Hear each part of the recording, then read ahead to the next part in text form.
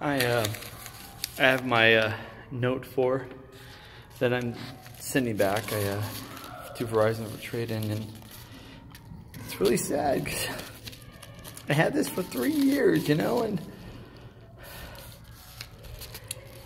I put it in this little bag to ship back, and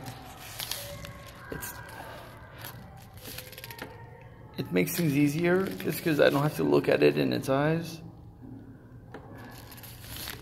You know, my buddy for 3 years, and I took you to Paris, and I took you to London, and I took you to Ireland, and we've been through a lot, and I'm gonna miss you, so I'm gonna miss your phone.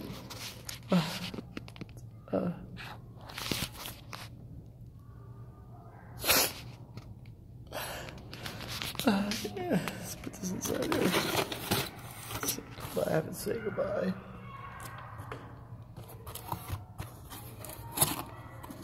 Goodbye, Note 4. I'll miss you. I'll miss you, Note 4. Bye, Note 4. I love you. You were the best, Note 4. You were the best. I love you. I don't want to give you up. But the Note 8 is super amazing.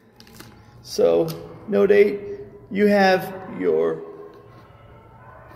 cell phone cases to fill. Because this Note 4 was amazing. 3 years of awesomeness. So, I'm expecting nothing less from you, Note 8. Nothing less from you, Note 8.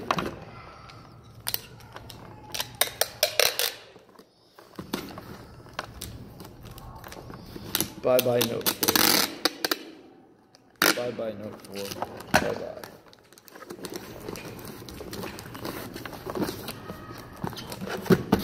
Alright. And it's ready to go to UPS. UPS is going to grab this. He's off to Verizon, Texas. And I don't know what I really don't know what Verizon does with these old phones. Do they sell them as trade-ins, or do they give them third world countries and women's shelters? I would like to know. Goodbye, Note 4. Bye-bye.